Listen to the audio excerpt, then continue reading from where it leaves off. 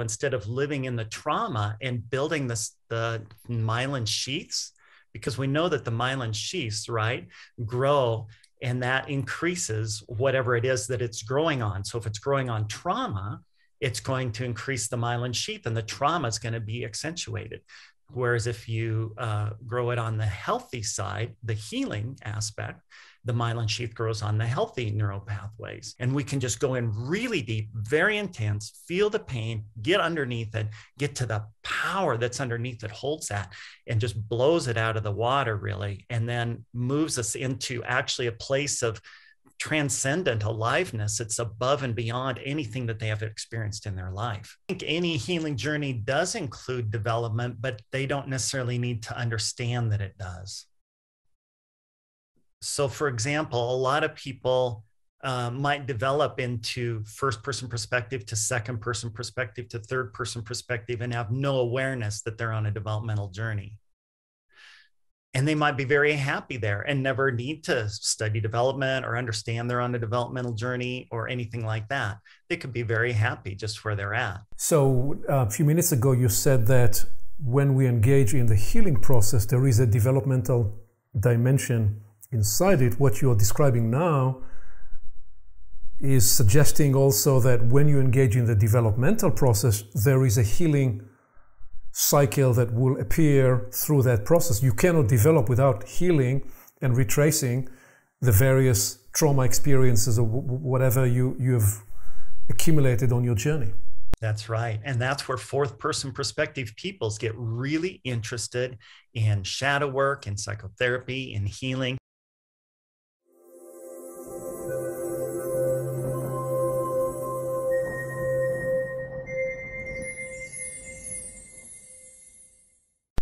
The Portals of Perception Inquiry centers on how we humans grow and evolve.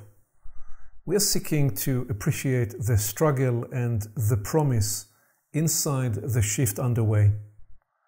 Naturally, mental health, psychological maturation, and the whole person development are central to these inquiries. Kim Barta is an internationally recognized psychotherapist, coach, spiritual guide, and speaker. His work is founded in an experiential practice with different cultures and challenges. Together with his sister Terry O'Fallon, Kim leads the Stages International endeavor and its mission to create cultures and systems that mirror a healthy, interconnected web of all life, of individuals, communities, and the planet and beyond. Kim, it's great to have you here on this Portals Discovery Adventure. Thank you, Aviv, for having me with you today. So there is much we want to explore today. Let me begin by asking simply, what would you add to your current areas of interest and focus and work? There's so many exciting things to work on that I can barely keep up with it all. That's the thing. Right now, I have a trilogy a book. I have a trilogy book coming out on shadow. It's going to be illuminating shadow, healing shadow, and organizational shadow. Currently, I'm doing research on relationship, developmental perspectives on relationship, and the statistics have come out really good on it. So I'll be writing a book on that soon. And I have a parenting book that's in the editing stage. And I'm launching a website that's working on moving people through shadow.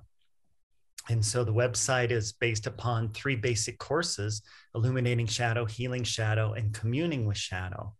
So the first is a very inexpensive introductory course that just helps people identify their shadow. And then the second one is a little bit on healing shadow. And the third one is a deep dive, year-long experiential practice in community, online though, in community, on healing shadow and putting this into real life practice in your life. So really the full space, deep shadow work and parenting and relationship. What's the trigger? I'm curious for the new book you're working on for relationship. How is that placed inside the cosmology of everything else you're working on? Well, Terry and I founded Stages International, which you outlined in the introduction here. And part of that is we research different aspects of human development. So we might research, we have parenting research on how parents develop through the spectrum to parent in different ways, how relationships in this case, how people view relationships through the developmental spectrum, how people view climate change through the developmental spectrum. And we have, I don't know, 15 different topics or something like that, 8 or 10, I can't remember how many. We have several in the works and several that are completed. And we have multiple projects, in other words, that are based upon helping us understand different world, real life experiences that people have through the developmental spectrum. In other words, decoding how people experience and how they behave differentially along those different stages of development. Yes. Potentially in all the core domains of life, parenting and relationship are front and center in that, absolutely. Yeah. So there is much there to explore. I'm curious still at this early stage in the conversation to ask you, of all the things you do as a psychotherapist, as a healer, as a coach, what do you find most challenging and where do you find the most joy? Interestingly, what I find the most challenging is working with people that are steeped in psychotherapy, because they have this belief system that it has to take a long time. They have this belief system that you can't change rapidly. If I get people that are not too steeped in modern psychotherapy, I can get incredibly rapid change. And that's really fun and exciting. So a lot of times what I have to do is work at undoing faulty beliefs that it takes a long time to get that to move a little faster and a little more freely. I just love working with anybody, really. I love working throughout the entire developmental spectrum. I have worked with babies, really, even though you're not working exactly with the baby, you're working with the parent and the baby, all the way up to 80-year-old, 90-year-olds even. I love working with people of multiple cultures. I did a lot of work on the Native American reservation and worked with incredible traumatic, multi-generational traumatic abuse there. I still am here. I work with incredibly wealthy, privileged families. I just love working with everybody, actually. I don't have a particular place that I don't like working, actually. The main thing is working with people that have rigid belief systems about what can and can't happen. And that just makes it harder and a little tedious. So that's what I prefer not to do. What differentiates and what enables what you're describing as rapid healing, rapid processing through whatever it is that you are journeying on with somebody you're working with? Well, like, for example, usually when we talk about PTSD, people in psychotherapy are talking about 6 months, 2 years, 8 years, different lengths of period of time to deal with PTSD. But it's not uncommon for me to work through PTSD with somebody in a single session, for example. Wow. And yeah. It's actually pretty routine at this point. The first session is usually the healing, and then I usually have 3 to maybe 10 follow-up sessions just to make sure that it holds. Things. I've had people that have been, for example, a woman who was sexually molested by her boyfriend. She came in, she was healed in 1 session. She came back 4 or 5 more sessions to make sure it's good. She told me, you know what? I don't have time for psychotherapy. My life is so good. I'm so glad that I was raped, because I would have never met you and I'd never have the life that I have now. And when we say one session, when you say she was healed in 1 session, we mean what? You mean what by that? The traumatic experience has been metabolized, transmogrified, and the brain has been able to reroute whatever is associated with the experience. That's my interpretation, but ground me in what does that mean that a person can be healed in one session? Means she went from experience of trauma and living in the trauma to a place of, I'm not sure if I want to say this word, but ecstasy, really. This is really common for me. I move people from a place of trauma to a place of ecstasy or aliveness, or what some people would say spiritual awakening in one session, very commonly. And what happens is that reroutes the neural pathways. So instead of living in the trauma and building the myelin sheaths, because we know that the myelin sheaths, right, grow, and that increases whatever it is that it's growing on. So if it's growing on trauma, it's going to increase the myelin sheath, and the trauma is going to be accentuated. Whereas if you grow it on the healthy side, the healing aspect, the myelin sheath grows on the healthy neural pathways. And so one of the problems with modern psychotherapy is we spend a lot of time rehashing the trauma. And what we're actually doing is building the myelin sheath and actually making the trauma worse in a lot of cases. So if you really understand neurobiology and you understand various other techniques that have been used around the world, you can actually transport the mind from following the traumatic neural pathway to a healthy neural pathway, and you can accentuate the healthy neuropeptides in the brain. And once those neuropeptides get activated through psychotherapy, through a healthy psychotherapy, the person's natural tendency is to follow the healthy neural pathway instead of the traumatic one. Can you say and describe a little what is it that you do in a one session like this that enables you to catalyze such a dramatic shift? Well, that's part of the work that I'm doing. It takes a lot more than a quick session or an hour to describe what I'm doing. But basically what we do is we do go into the trauma. I think you do have to go into the trauma. Otherwise you're just doing bypass, but we don't linger there. And I think that's the key piece. I think a lot of times in psychotherapy, we think we need to linger there to metabolize it. We don't. We need to go there. Actually, what happens is that people go in there acutely and intently and deeply so that the pain is actually more severe, but for a very short period of time. And then we get underneath it and we heal it. And then that brings us up to the neural pathway. So a lot of people might think, oh, Kim's just avoiding it. He's just moving them, doing kind of like a spiritual bypass thing. It's absolutely the opposite. Instead of taking this piecemeal approach where you kind of feel the pain a little bit, but you want to be really sensitive to how much the person can handle, and then a little bit more and sensitive to how much they can handle. I mean, that's really sweet. And sometimes you have to take the long approach. I'm not saying you can't. There's probably 30% of my clients, I have to take that long approach because they just don't have the skills or the coping capacities to handle it. But actually about 75% do, 70 to 75% do have these capacities. And we can just go in really deep, very intense, feel the pain, get underneath it, get to the power that's underneath that holds that and just blows it out of the water really. And then moves us into actually a place of transcendent aliveness. It's above and beyond anything that they have experienced in their life. Wow. Is it true that a prerequisite is they want to be healed, they want to find remedy, that is a necessary condition? That's a necessary condition. They have to want to, which I trust most people do.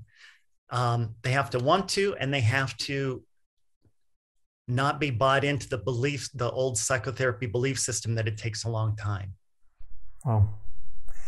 So still staying a little bit with the journey, describe a little the journey that brought you to do this work today and where you're able to create these kind of impacts and results for people. How did you end up doing this inside the broader context of the developmental work? Give a bit of a high-level storyline, please. Okay.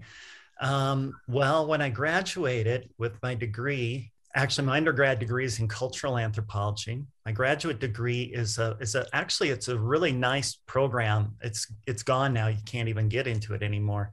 It was a combination of psychology, counseling, social work, and sociology. And then my background was in cultural anthropology. So I got this really nice, diverse perspective in my training about how to do work. And then I lived with a Native American shaman for about 6 months. And that was an interesting experience to get that cultural perspective. And then later I graduated and I worked with the severely mentally ill for a while. And then when I got into my private practice, I started on the Native American reservation where the trauma was huge. And there, I was basically the only full-time psychotherapist there. There were 2 other people that had been there for a while. They only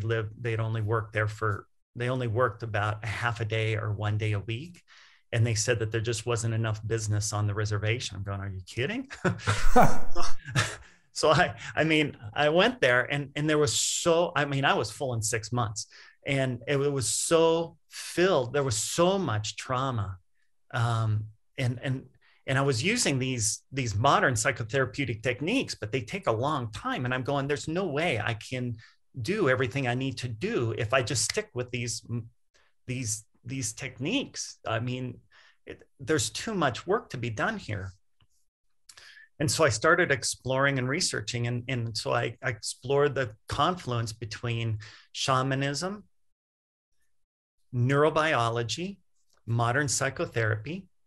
And I started looking at things through different lenses. And the confluence between those 3 led me to this work that I do, which I call shadow to spirit, which I don't mean to have a religious connotation to it at all. It just means it moves people from a place of trauma to a place of wonder and aliveness in the world, however you want to look at that. But it's very neurobiologically based. And so what I did was I just started going, well, what are the shamanic elements around the world that are consistent around the world? What are the neurobiological research? And what seems to be working in modern psychotherapy? And that confluence between those 3 led me to this practice. And I refined it. And I started developing it about almost 30 years ago now. And I refined it and got it down really good about 25 years ago. And it's pretty much second nature to me. And I've continued to refine it through the years so that I'm even more efficient in more broad cases. At first, I was only successful maybe 30% of the time. And I've got it up to about 75% of the time, 75% of different individuals and different types of experiences. So what were the shamanic elements that you found were consistent throughout all traditions all around the world that offered some perennial wisdom that needed to be integrated into modern therapy approaches? One of the things that shamans do very good is the skillful use of symbolism of the conscious, unconscious, preconscious mind. And so what they'll do is they'll take the symbolic elements and they, like it's like if you take a look at like even Jungian or Freudian dream work, it's kind of rigid and structured compared to shamanism. Shaman is a very dynamic and fluid and custom created use of symbolism to orient the mind in a new way.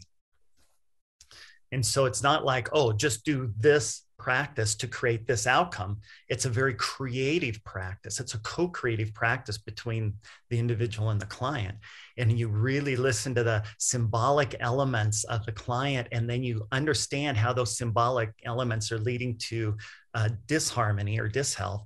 And then you rearrange or introduce new symbolic elements to take those elements and shift them, just turn them into positive health. So instead of fighting everything, you use the power, but you just turn the power towards positive health. And I hear between the lines that part of the approach is you allow yourself to engage your intuitive, creative, connective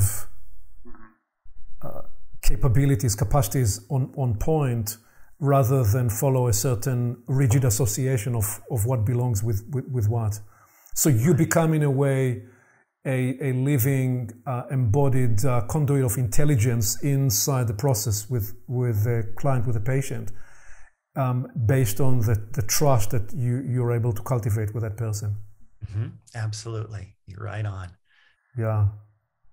Beautiful. So you've been able to pull these traditions together with the cutting edge of science and with the continually evolving space of therapy, and it, for some reason, shadow became a very important part of that. And how did that come about? Why was the shadow work so central in the confluence of those different modalities? Yeah, well, I'm using shadow work probably in a broad sense of the term, and I think it was originally meant that way too. Shadow being any aspect of the unconscious mind. And so maybe in the way a lot of people use shadow, the term shadow now, it might not be appropriate to use it, but I'm just talking about the entire power of the entire unconscious mind as well as the conscious mind, and bringing the power of those two together.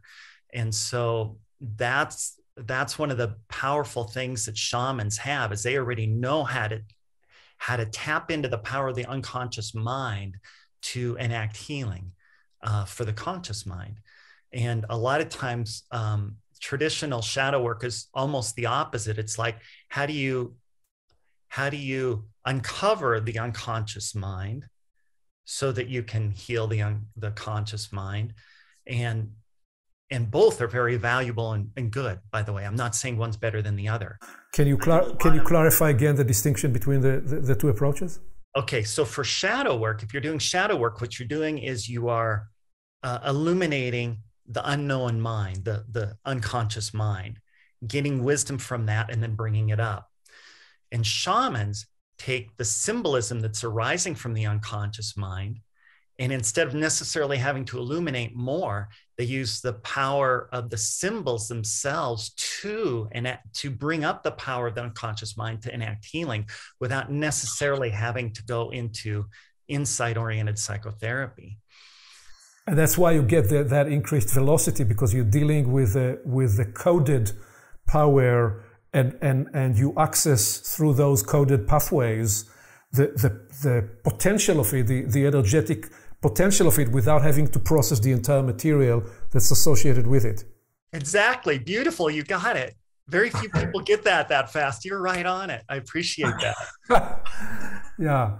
So you already have the neural pathways developed, is the point is. The myelin sheaths are already there. There's just a couple elements that are off. And so if you can understand the symbolic disturbance there, then you just basically surgically remove, psychosurgically remove the disturbing element and put in a new symbolic element that's going to steer it in the right direction. And boom, they're off and running. And those pathways then enable you to heal the conscious mind, the known part of the mind. And am I correct that to guide this process, this is not something you, quote unquote, can do on another person? You are facilitating, co-creating, choreographing, enabling, midwifing, all of the above and more. They have to become conscious agents in their own healing. Am I describing that correctly? Yeah. Very, very correctly. Sometimes, like if I'm working with very, very early developmental, like teenage children or young children, we're definitely co-creating it, but they have no clue what's going on, right? So you can do this with any developmental age pretty much, as long as they're, maybe not babies and stuff, they're not linguistic, that's when you use the parent-child interaction. But yeah, they don't necessarily have to know the dynamics that are going on. People don't have to know that, but they are still part of the process. So they don't need to consciously track the meaning-making transformative process. They need to become participant in the dialogic discovery, and that in itself becomes the rerouting mechanism for their process. Yes, not just the logic though, the psychosomatic, sensorial, systemic process. Right, so it's a throughout all system embodied felt experience. A whole systemic approach, yes. Wow. Well, so this is great. This is really grounding us in that side of the work, and offer a bridging comment from that part of your life and work to the developmental and the stages part of the work, and how the two are connected. Wonderful. So one of the things that just about, I assume everybody's trained in when they do psychotherapy is they're trained in some developmental psychology a little bit. And so I was using Erik Erikson's psychosocial developmental model. And then my sister Terry came in and she was developing the stages model. And when I saw that, the whole world just opened up like, oh my gosh, that's like huge improvement. And so I took her model and then some of my models that I had developed in terms of learning theory, and we combined them together to create the stages model. Terry, I want to say, created the stages model. I just added a few enhanced criteria to them to make it a little bit, I think, a little bit better. So, but the big award goes to Terry for developing it. And then utilizing that in addition to the understanding of the shadow, the shamanism, the neuroplasticity, and that has made things even more efficient and more effective. So that's been wonderful to add to the mix of healing modalities. And by way of grounding, the bridging is the following. Will the following statement be correct or too simplistic? Which is that any healing journey, sooner or later, must lead to a developmental journey because the two are inseparable. Is this too simplistic, or how would you rephrase what I was trying to get to there? Yeah, I think any healing journey does include development, but they don't necessarily need to understand that it does. So, for example, a lot of people might develop into first-person perspective to second-person perspective to third-person perspective and have no awareness that they're on a developmental journey. And they might be very happy there and never need to study development or understand they're on a developmental journey or anything like that. They could be very happy just where they're at. As soon as people get to later fourth person perspective, they really see the developmental journey and they know they're on it and they really want to be on it. But people can live very happy lives at any developmental level and not realize or see that they're on a developmental project. That's fascinating. You do not have to have the map to access, at least not second and third person perspective. You do not have to have the cognitive map of what it is you're actually doing in your processing if you have the experiential and the behavioral pathways to engage in those capacities. Yeah, in fact, I think it can go well beyond. I think it could go first, second, third, fourth easily without knowing that you're in that journey. It's just that in late fourth person perspective, that's when you tend to see it. For the people that just lost us in this dialogue here, how would you define simply first, second, third, and fourth person perspective so we get it grounded in the real experiential sense? All right, let's go on a developmental journey, shall we? Please. Okay, we are born into the world as babies. We're in first person perspective, and that first person perspective is just receiving the world. It's all just coming in, the sights, the sounds, the touch, the taste, the smell, the movements, and it's all just coming into us and we're just absorbing it. That's the receptive stage, receptive first person perspective. Now, big thing happens when we get to around a year old. 6 months it starts happening because kids start crawling. They start crawling on their own. They start getting active. When they get to be around 1, they're even more active. And you'll notice the difference because parents that have 1 to 4 year olds have chaotic houses. It's almost impossible to keep the house clean. Kids are running all over the place, and they're just getting into everything. So this is still first person perspective, though. It's still all about me, and it's active. It's about what I want, right? And what I can do on my own. So first person perspective is all about me. I only see through my own eyes. And you can start noticing when second person perspective comes in, because a kid might be standing naked on the table, dancing and singing, and then the next moment, all of a sudden hiding behind their parents' legs or backs. And what they're noticing is they suddenly get shy. And parents often get confused by this because, gosh, 2 weeks ago, they weren't shy about anything. Now they're shy all the time. What's wrong? Nothing's wrong. They just got into second person perspective. And what's happening is they see that other people see them. Before that, they just thought that they were seeing the world and they were just putting it out there. But all of a sudden they see that others can see them. And you can see this too, because children will hide in first person perspective. Children might hide in the middle of a room and close their eyes. You can't see me, and you'll say, yes, I can. And they'll say, no, you can. We'll say, yes, you can. We'll say, you can. And, yes, I can. And they'll actually get mad and argue with you. You can't either. You can't see me. And parents often think that the kids are just playing, but they're actually very serious. They really believe they're hiding. In second person perspective, you can actually hide. You go hide somewhere where people can't see you. So you can see that difference in second person perspective. But the most important difference in second person perspective is we see the world of friendship. In first person perspective, we're in parallel play. If we see a toy in somebody else's hand, we'll grab it out of their hand. If they resist, we might hit them over the head and take it. And we don't mean to be mean. We're not anti-moral, we're pre-moral. We just don't have moral understanding yet. And the reason is we don't have theory of mind. Theory of mind comes on around fourth person perspective. It kind of grows into it, but around fourth person perspective. And what happens in theory of mind is we see, oh, you have a mind just like I have a mind. You can see me like I can see you, and you know things that I don't know. And all of a sudden now, the world of friendship opens up to them. They never saw the world of friendship before. Now they see what pro-social friendship really is. And so in second person perspective, we will give the toy to have the friend. We will share the toy to have a friend.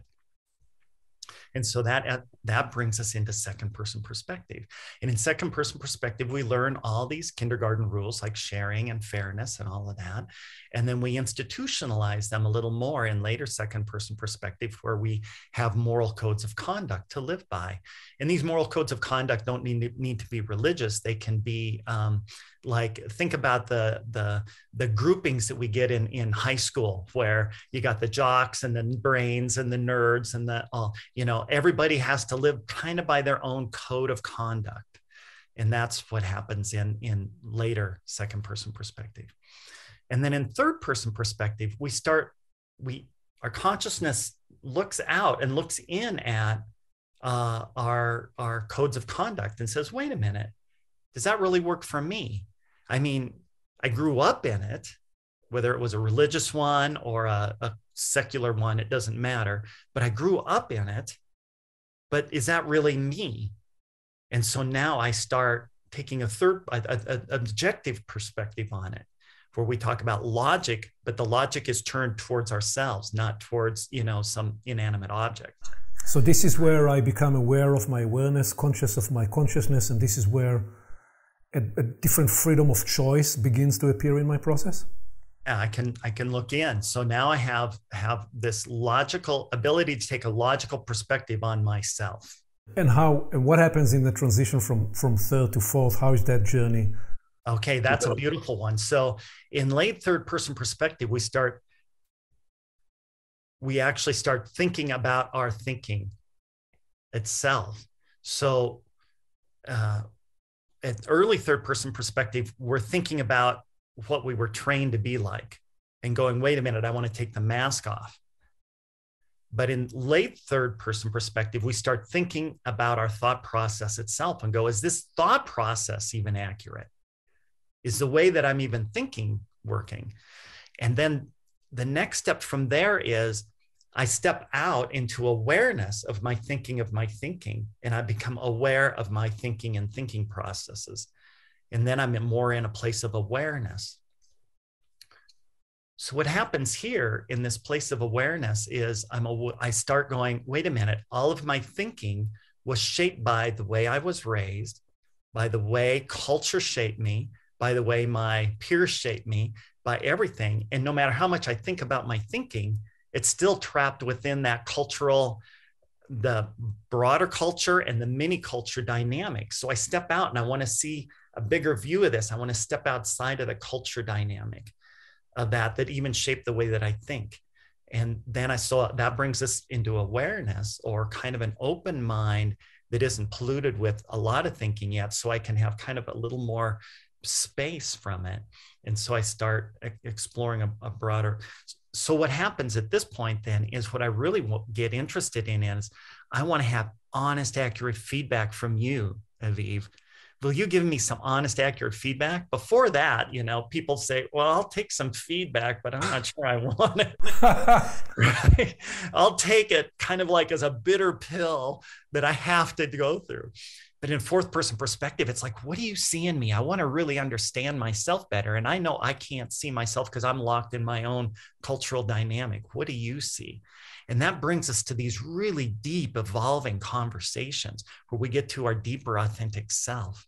So a few minutes ago, you said that when we engage in the healing process, there is a developmental dimension inside it. What you're describing now is suggesting also that when you engage in the developmental process, there is a healing cycle that will appear through that process. You cannot develop without healing and retracing the various trauma experiences or whatever you've accumulated on your journey. That's right. And that's where fourth person perspective peoples get really interested in shadow work and psychotherapy and healing. People can get interested in psychotherapy in third person perspective too. And there's a lot of psychotherapeutic techniques in third person perspective, like cognitive restructuring. Oh, I have this thought, let's just change it to that thought. But that's pretty unfulfilling for a fourth person perspective. They want to have a little more depth and richness in their experience than that. And they want to understand how culture shaped their mind. And so we get into more advanced methods of psychology. So you used the term, and we talked about trauma. Just to ground us, what is trauma? How do you define trauma? Some people define trauma as a form of memory. What's your definition of trauma? Well, yeah. I mean, if you had no memory, this is a difficult thing. Okay, if I had no memory, sure, I wouldn't have no trauma, but I wouldn't have any life either, right? And so if you take a look at people that have no memory, they're traumatized all the time because they don't understand what's happening in life, right? So if you take, people with severe Alzheimer's, like I took care of my mother-in-law, my wife and I took care of my mother-in-law till she had a memory that was only like down to 30 seconds. Okay. And she was still doing pretty good. She was still pretty happy because we were very loving, very supportive, very caring, and it all worked out fine.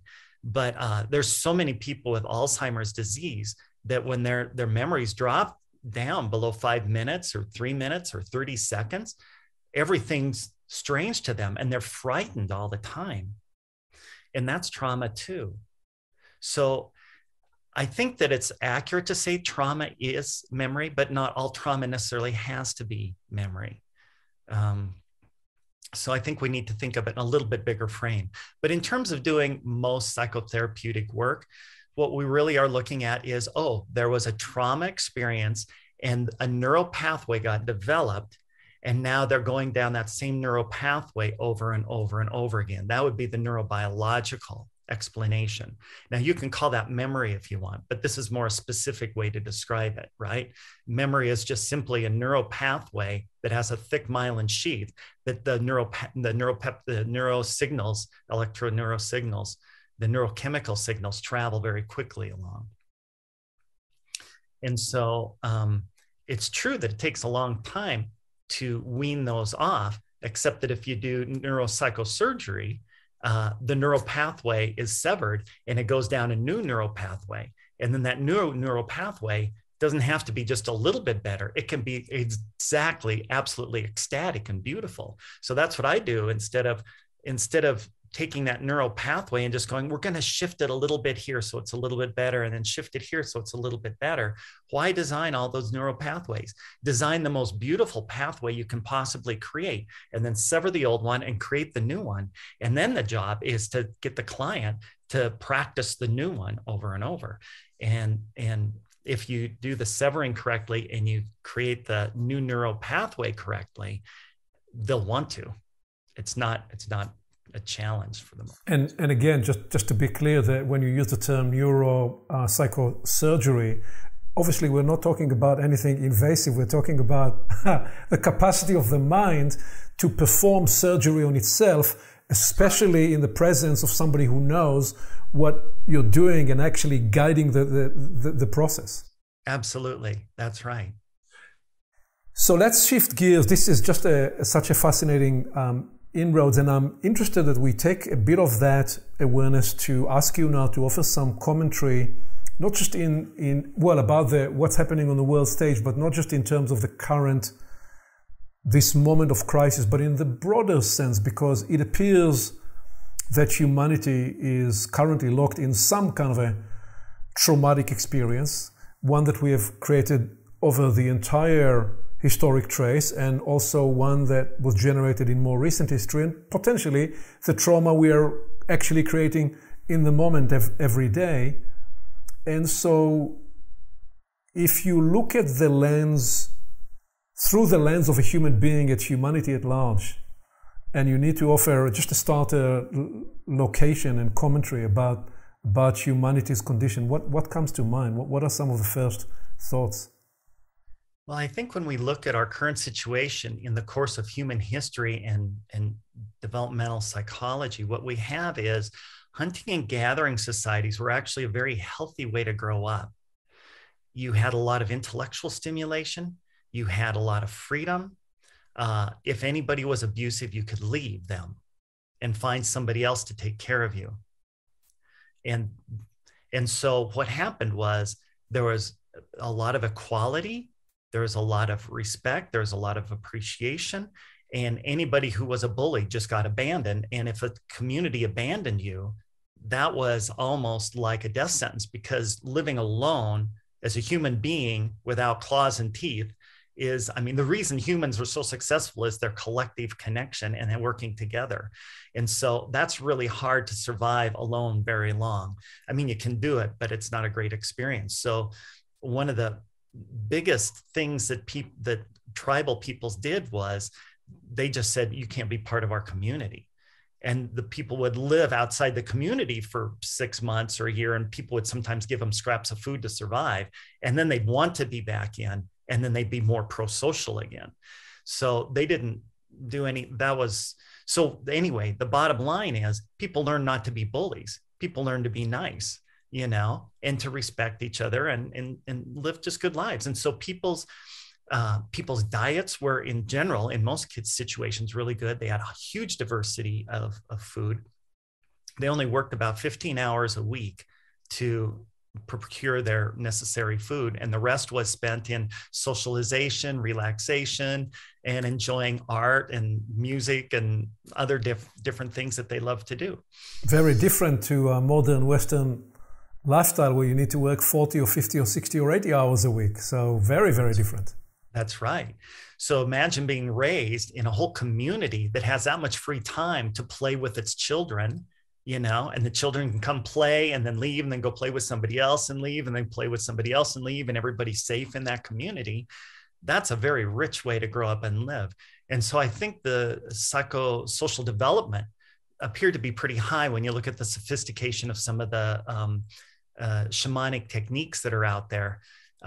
In my master's program, when I got through analyzing some of this stuff, I go, oh my gosh, modern psychotherapy is actually headed towards classic shamanism.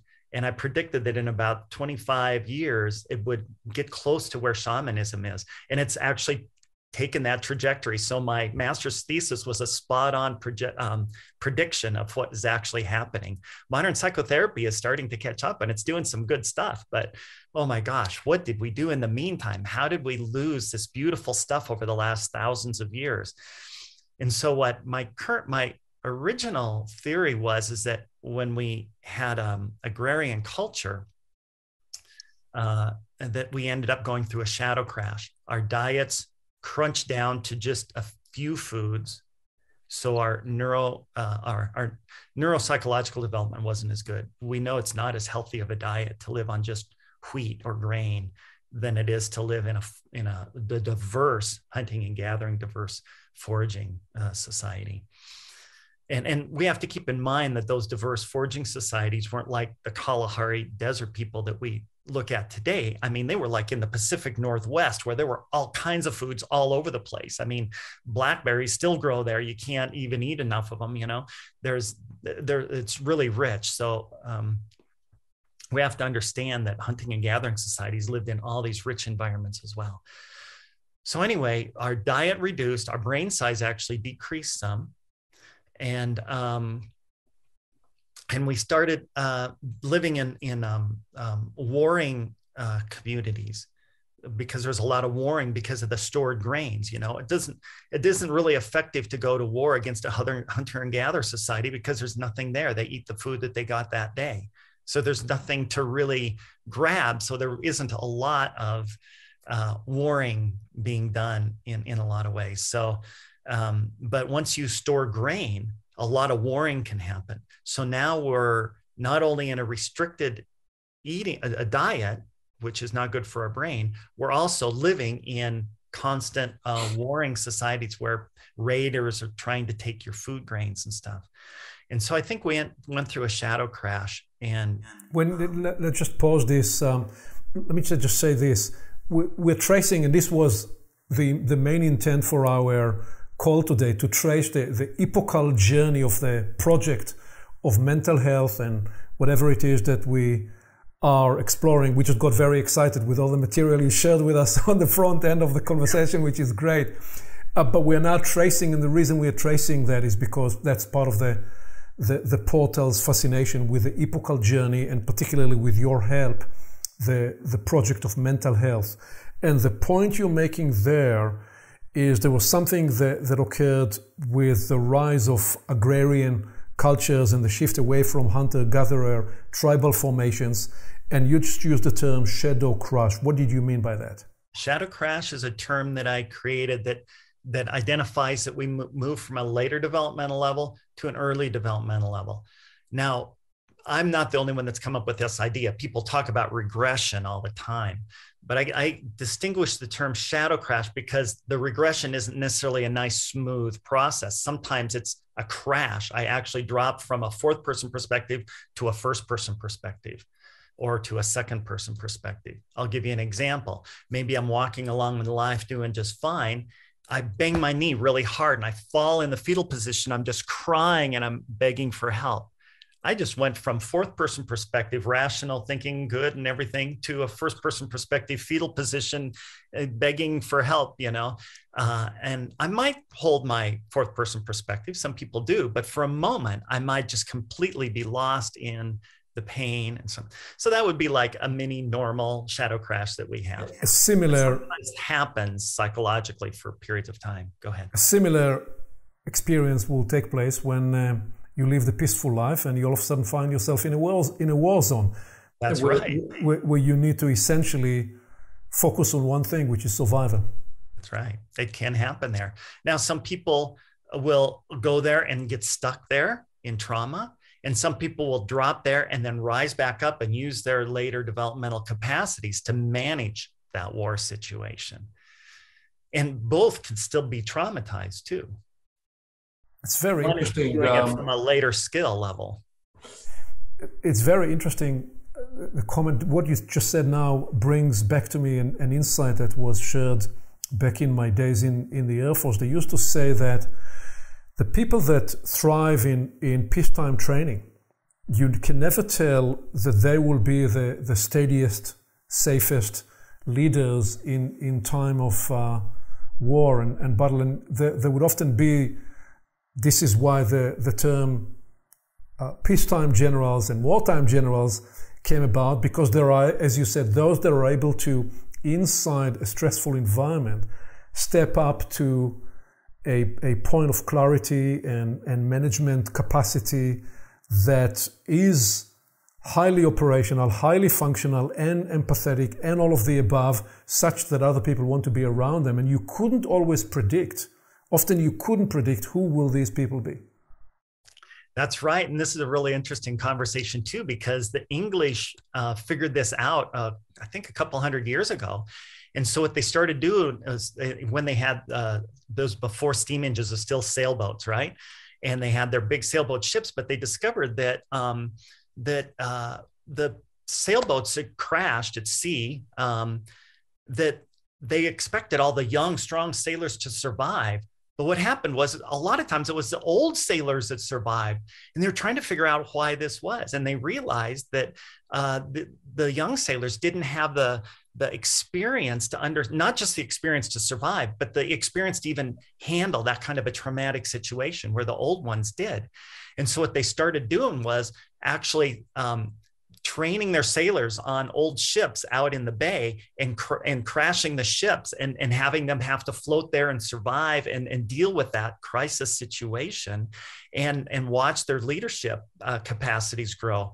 And so that was how they started determining who could really handle. Not only could it develop the skills in all of them, but it also showed which people could really take on leadership roles in crisis situations. What we are now describing is the capacity to come back from what you called shadow crush. Is this what we call resilience? The capacity to go up and down those stages of awareness and functionality? This is what a lot of people would call resilience, but I call it recovery. Resilience is the ability to stay there no matter the crash. And recovery is the ability that once you crash, how fast can you come back up? How far can you come back up? I like to distinguish that, because it's really important in terms of working with people, because they might have a lot of resiliency, but they might not be able to recover. Once that resilience is broken, they're just down, and they're down and out for 6 months or years, or for the rest of their life. So we want to have more than resiliency. We want to have recovery. And that's one of the things that I do that I don't know if other psychotherapists do. That's one of the things that I discovered in my practice, was that I needed to teach them recovery, not just resilience. And so what I would do is actually train them to notice the old neural pathway in action, and then to shift it to the new neural pathway purposely on their own. So I would guide them back and forth between the old neural pathway and the new one, so that they would build that crossover neural pathway. That's how you do the psychosurgery. And it's like creating a detour in a road. And that way they had that control, just like that. So resiliency is good, but recovery is actually even more important in a lot of situations. So in that recovery process, you are observant, you're aware of the other, we won't call it lesser, but the other behavior, and you're able to observe it and choose a different behavior, even while you're impacted by the side effects of that initial behavior. Yes, absolutely. Well, so this was a curious detour, but it's great. So we want to come back to the historic trace, and you're describing a little bit of what's occurring in that shadow crush. Take us through the next steps. What happens later in what we describe generally as the ancient world in the Western Hemisphere, or whatever it is that we know anywhere in the world, really, through what it was that people understood about health and mental health as we look through the arc of time? Okay. So just one little caveat as we go into that. As we move from agrarian society, as we move from hunting and gathering society to agrarian society, that's when sexism and classism were started. Most agrarian societies don't have sexism or classism. Most hunter-gatherer societies don't have sexism or classism. But it appears when we transition into agrarian societies? It appears when we transition into agrarian societies. And the socio-experiential context is what? Is that the capacity because we now aggregate, so now we appreciate power. The moment we have different levels of power, all the rest of it falls into place? All those pathologies? I think it's a good start on it. I think what happens is we start storing food, and then what happens is other people start rating us because look at all the food, and all we have to do is rate it, right? So then we have to create defenses. So now we have to organize defenses, and whoever's good at organizing those defenses starts taking leadership. And once they start taking leadership, then you have control over the foodstuffs, you have control over the war, the empire, the walls. And then if you start rating others, the war leader starts becoming more and more, looked up to because he knows how to break into the other stores. So you have leadership things rising on both sides, and you can't leave easily. If you're in an agrarian society and you leave, now you don't have the hunting and gathering skills anymore because you were raised there, right? And that's your group. You don't even know anybody outside. Whereas agrarian society, hunting and gathering societies, like hunting and gathering societies across the United States, I could be on the Pacific, I could be in the Pacific coast, and I could walk all the way to the middle, almost all the way across America, and just say, I'm part of the Bear Clan. And people would say, oh, you're part of the Bear Clan. Come on in. We don't know you, but we all kind of understand this dynamic and we'll welcome you in. And there was an understanding. So you could escape, you could leave, and you could still be taken care of. Whereas in an agrarian society, you can't. And in a warring society, you can't. You'll get killed probably. And so these hierarchies start developing. So there's your classism. And for some reason, sexism goes right along with that. You got the control of the power over the weak. And since most males are stronger than most females, you add that, I think. I don't know for sure why the sexism had to come in that way, but it did. And so that's where we see sexism and classism come in. And then we start seeing slavery come in.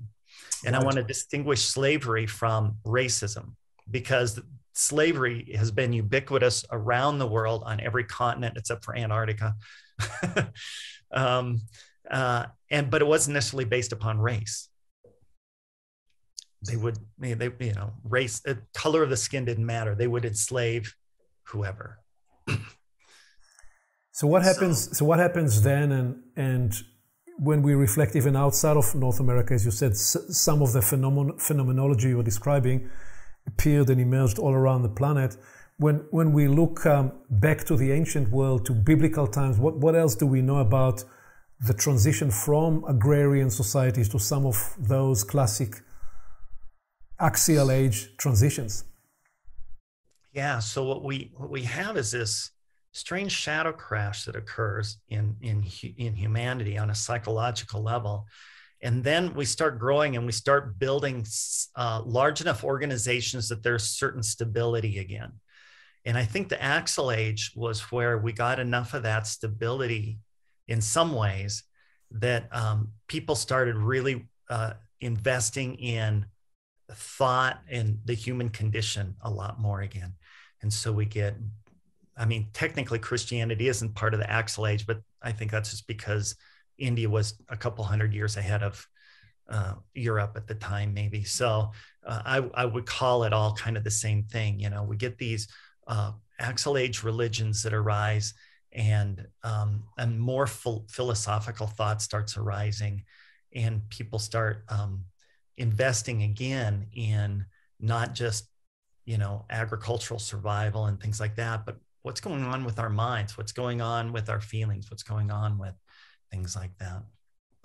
When we talk about the earlier tribal shamanic way of assistance, they did not, if I get that right, separate between the healing of the mind, the healing of the body, and the healing of the soul. These were three inseparable dimensions. So somewhere along the journey... And the healing of the community. And the healing of the community. Okay, so those four dimensions of healing are inseparable. Somewhere along the journey, we look at these and we call them by different names, and they become different disciplines. When is that happening? Well, that's a good question, because keep in mind there were hunters and gatherers. It depends upon where you're talking about in the world, right? We had hunters and gatherers. We still have hunters and gatherers. So when we come back to where does this start happening, I think there were people probably doing this all along that were kind of figuring this out. It's just how prominent it got pushed up in society. So let me give you an example. Like, well, actually, I'm trying to cross-correlate psychology with this at the same time, okay? So when you take a look at first-person perspective, early first-person perspective, the delta brainwave is dominant. And as we go through the perspectives, new brainwave, all the brainwaves are there all the time, but a new brainwave becomes more, rises above the delta, and then another one rises above the alpha, and on and so forth. So what happens is it appears that we have all of the different brainwave functions are there all along. It's just which one is rising to the surface. So I think we had a lot of people that were probably thinking this way, carrying some of it on, but they didn't really catch they didn't rise to the top of the cultural mind. Whereas, once we got into the Axle Age, where we have Buddha in India, and we have probably Lao Tzu in China, and I would say Socrates and Plato in Europe. We have a budding exploration of the mind. Oh, and Confucius also in China. Confucius, Lao Tzu is an interesting contrast there.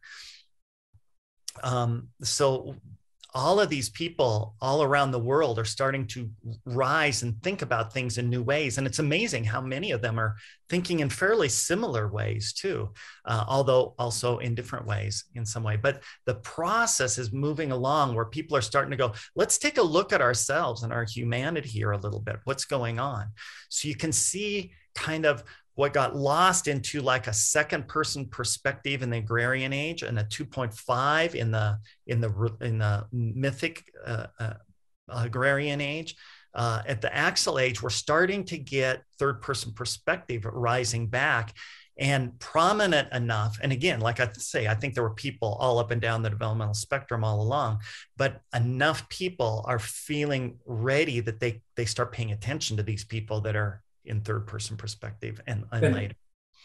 And these approaches and these activations, they express themselves with different modalities of mind.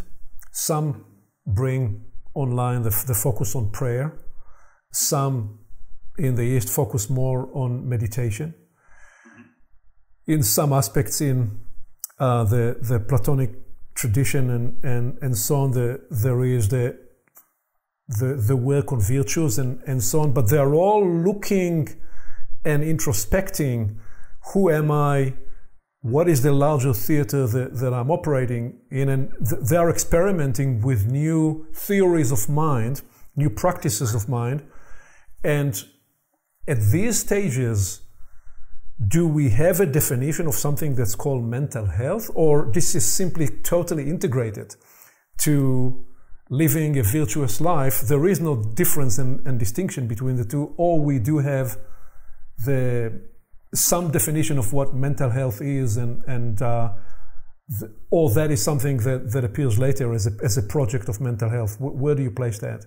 That's a really good question. And what we want to be really careful here is not crossing individual development and cultural development in a way that becomes racist or culturalist, cultural centric or something like that. So I just want to separate that out for a little bit. And so I'm saying that we probably had multiple developmental levels of people, just like we do today. We have people in first person perspective and fourth person perspective and on up. And they probably did all the way back through there too.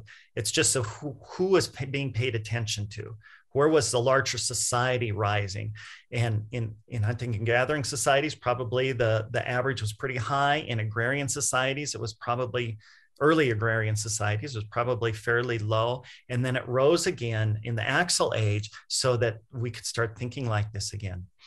Now, here's the devil in the details. If you take a look at Emperor Han's Orthodox Classic. This is a 3,000-year-old Chinese text where the physicians of the day could separate out physical health, mental health, and they were exploring how to treat mental health. And some of their treatments are valid even today. They're what we're starting to rediscover in the 19th and the 20th century. And so they actually had it figured out. And like I said, the shamans did before them. So not all of it was lost. Some of it was carried through. It's just that some of it got so buried that a lot of it did get lost, but some of it got retained. And so in India, we have, I forget the name of the text in India, but we have examples of Indian texts that are about almost 3,000 years old too, that also in the Ayurvedic tradition, that are separating out or integrating the understanding mental health issues, but understanding how it affects the physical and how the physical body affects mental health, same in the Han Dynasty. And we're seeing that also in Egypt. In Egypt, we have examples of understanding mental health issues and how to treat mental health issues. And some of them include dream interpretation, which is one of the things that Freud got all his accolades for, just 150 years ago, as being pinnacle edge, leading edge. And the Egyptians were doing similar things and seeing it in similar ways, not exactly similar, but similar enough that that was 3,000 years ago or older than that.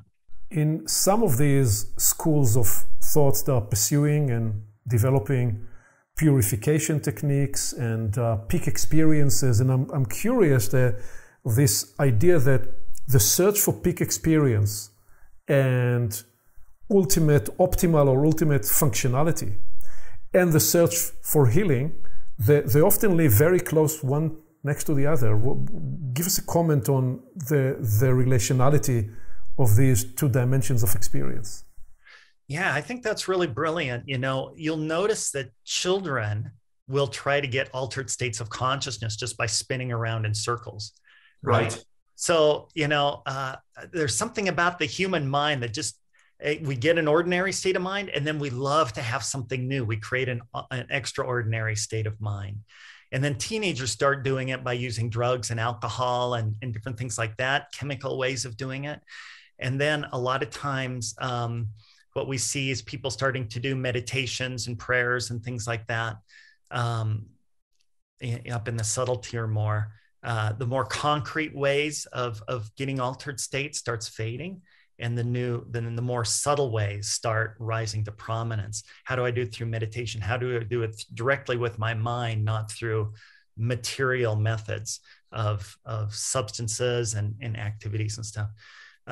Not that those are necessarily thrown out. It's just that the others rise in prominence. So we might still get peak experiences by climbing a mountain, but this is really is part of this the intuitive knowledge of the body, of the brain, that there is in those states enhanced plasticity, and so there may be a way to reroute my perspective and my experience, and is that also potentially the link between peak experiences and healing, or am I? I think you're right on, Aviv. I think that's what's going on, is that many human minds are not happy with complacency. You get something, it's stable, and it seems like so many of us just need to do something else then to challenge the system, to challenge the mental system.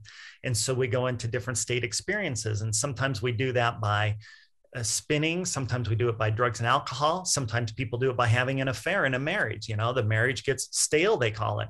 Well, no, it's just stable. You can't handle stability. No, I got to have something new, right? It's like, okay, this is the brain wanting to create something new. And you don't necessarily have to do it through an affair, by the way. So I'm not saying to do that.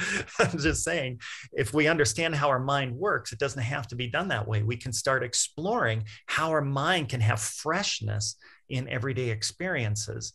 And that way we keep pushing the state experience and we start keep our neuroplasticity going.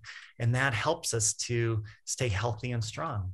So this is a beautiful segue to make this huge leap, because we describe hunter-gatherer societies, the agrarian revolution coming through the axial age and the exploration there. But then we enter this long period that we call the Middle Ages, Dark Ages, Middle Ages, all the way, and I'm moving swiftly here to what begins to occur with the first rise of universities in the 10th and the 11th century in Europe, and all the way swiftly through time to the Renaissance and the Enlightenment.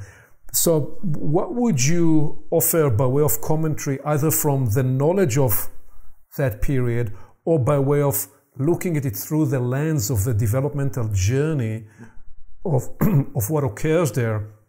Because one way to describe that fascination of the brain that you're now describing is what begins to occur through the Renaissance and in the way on that journey to the Enlightenment. How would you, and again, we're tracing the project of mental health and the appreciation, the theory of mind, and those practices through those ages. What would you offer as a commentary for those periods? Yeah, so first of all, just to acknowledge the wavy line of progression and regression in through there. And this seems to be pretty accurate throughout most of the world. I don't know about North and South America for sure, but certainly in India, China, and Europe, what we see is a strange decline again for a little bit in the Middle Age period, and then a rise again. And so even though they had a little more wisdom during the classical period, and even though we have universities and we're making progress in some ways, we're seeing a little bit of dip just before that. We're seeing a dip after the end of the classical period, after the Roman Empire crashes, and after the I'm assuming it's after the Han Dynasty, but I'm not sure. We're seeing kind of a little bit of crash before it recovers again. I think what we had is we had these large dynasties, the Roman Empire that created, even though there was warring going on, there was general stability within it. During the Greeks, there was enough strength and stability to allow for a lot of thought to go on. And then there was some instability for a while. And I think instability tends to make us drop down and not take so much perspective on ourselves. So then as it starts stabilizing again a little bit, we get more thought around this again. But what's happening is we're seeing that they're almost rebuilding what was lost. So for example, if you even just take a look at like Plato's allegory of the cave, that pretty much is like Freud and Jung on steroids almost. It's like way more sophisticated, really, in a lot of ways than even what Jung and Freud were saying, although not as detailed in terms of the actual exploration of the mind. But in terms of a philosophical understanding, it's pretty advanced.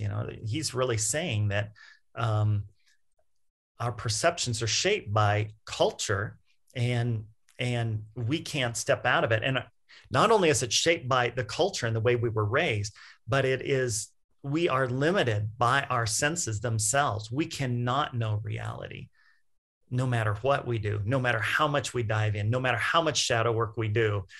Basically, I would hear Plato say, you're never going to know it, because our senses cannot perceive everything we need to perceive to get reality accurate.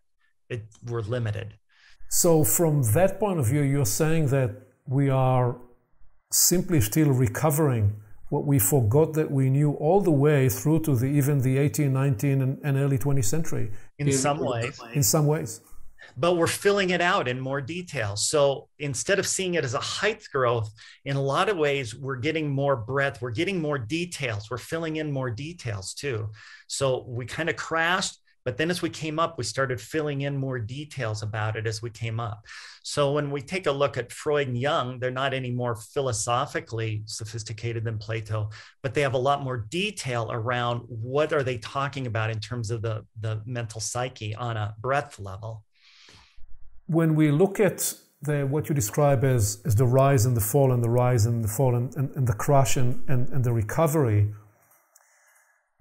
if we look at it through GDP and economics and such, we simply would say that these were cycles that occurred because of the reduced quality of life. If we become philosophical or spiritual or evolutionarily spiritual about it, we could also propose that every time there is a regressive cycle, there is a potential relearning process, and we potentially are retracing certain aspects of the journey to rejoin or get rediscover whatever it is that we need to discover with new know-how, having potentially worked out some of the bugs in the system. And I'm wondering if that's a useful narrative in the way we are looking to trace what occurs as we come through the Industrial Revolution, through the 19th century into the 20th century and through 2 world wars, because so much of where we started this conversation relates to you essentially saying, I count on anybody studying psychotherapy to having taken some kind of an interest in developmental frameworks. So somewhere along the journey, developmental frameworks and systems appear on the horizon. I don't know where you'd say that, early 19th century through, but mostly into the 20th century. And it seems to me that that is part of the way to tell at a high level the story of the journey and what's emerging that is really setting the stage for the last 6-7 decades of developmental processing and where so much what we started the conversation with comes online. Yeah, I love what you're saying there, and what that brings up for me is how we have cultural and individual dynamics that mimic each other all the time. So as I was talking earlier about the importance of resilience, but also the importance of recovery, the same is true of cultures. We want to have resilient culture because that allows for the stability that allows us to develop all this stuff. But we also need to have recovery because there's going to be crashes. So how do we recover? And one of the fortunate things we have now that they didn't have back then is we have like a lot more data that's stored. And so when they did invent writing, at least that data was stored in writing, and people could re-access it if they could find the books, if it wasn't burnt or it wasn't lost somehow. But it was harder to find it, and it wasn't ubiquitously accessible to people. Now we have data that's ubiquitously accessible to everybody. So any information that is lost by one part of the world or culture, that culture can re-access it and use that for recovery, to enhance their recovery. Unless we have a worldwide system shutdown where we lose all our electronic data, in which case now we're back to a bit of a difficulty. We'll be back to the books that have been written in hard copy, but so much of the new information we have is not even printed. It's all digital.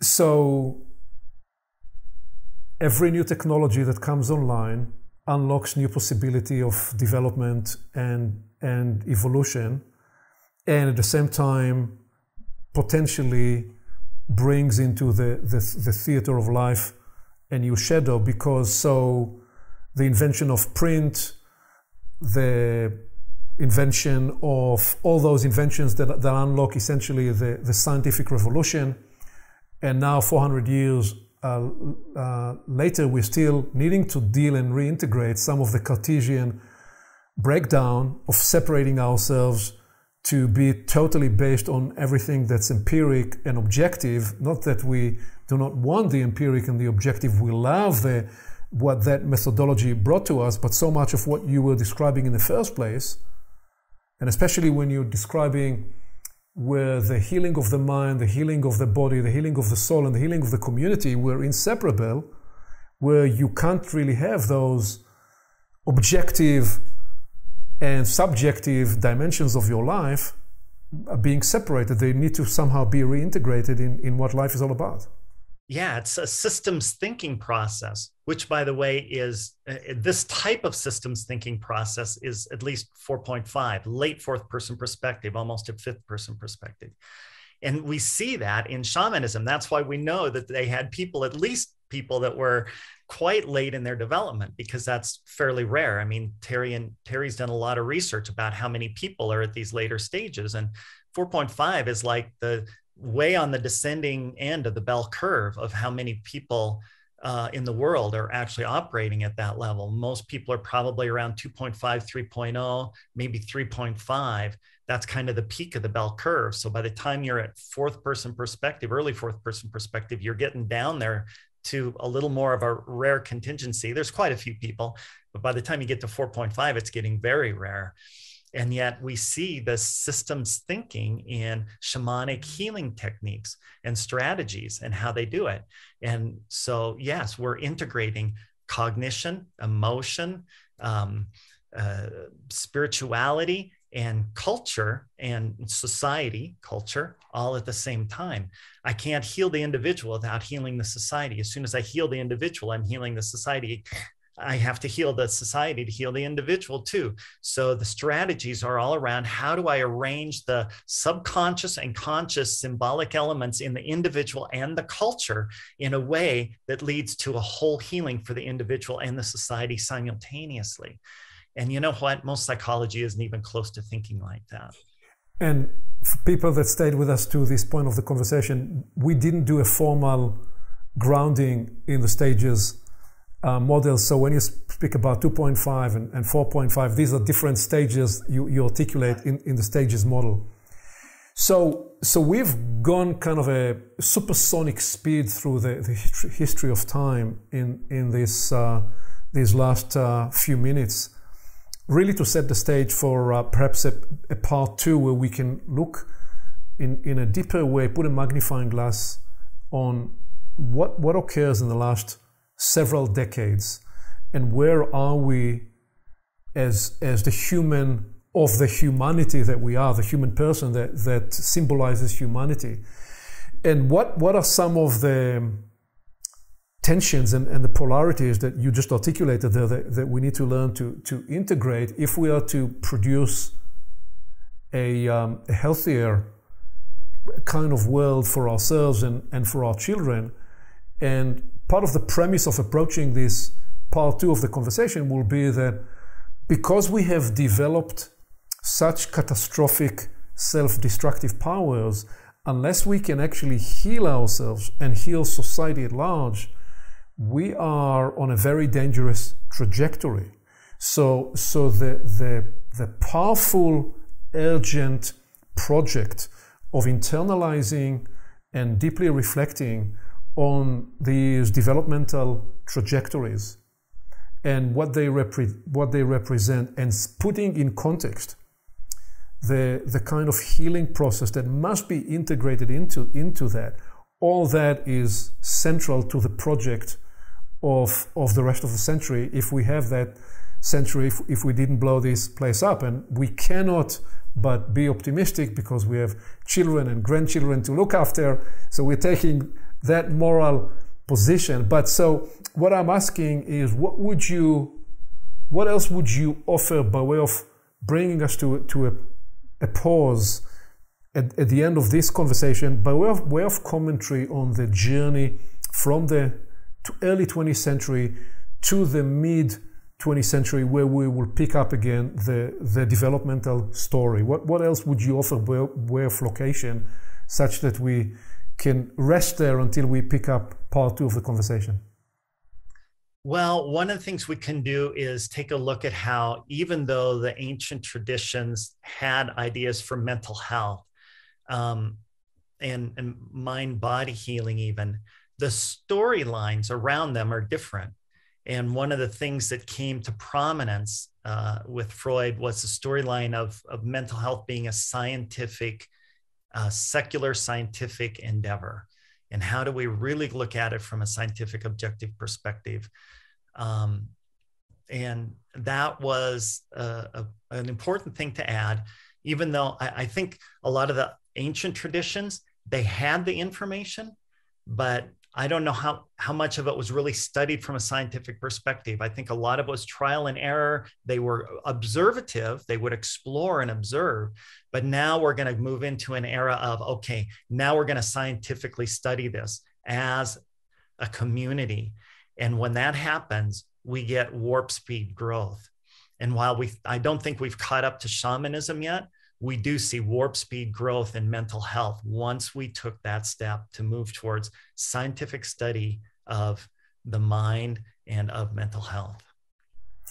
Part of the argument between Freud and Jung was that Freud wanted Jung to make sure that he stayed completely on the scientific side of the street, but Jung was very interested to pursue these other avenues, other frontiers of discovery, including the unconscious and spirituality and other cultures and so on.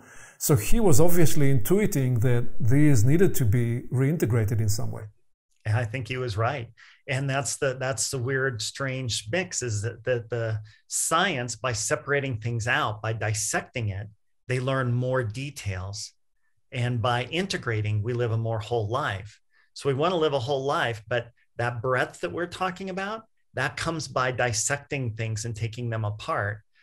But that would also mean looking at spirituality, looking at emotional progresses, looking at cognitive ones, looking at societal ones, whereas, our scientific revolution led to a splintering of the disciplines, so to speak, so that everything had its own discipline. And that allowed for an amazing amount of detail, though. Look how much detailed information we have, right?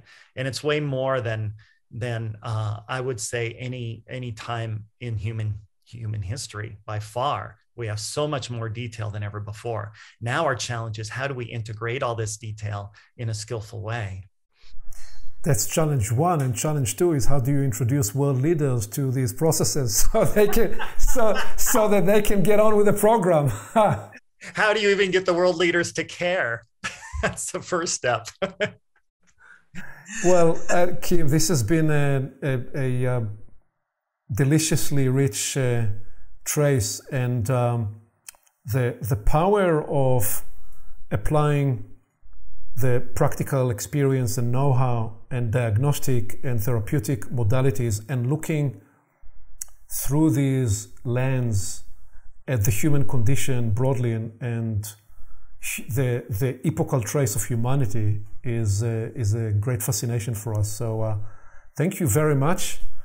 Any parting words that you want to share? It was just an honor being here with you, Aviv. I really enjoyed our conversation, and I look forward to another one.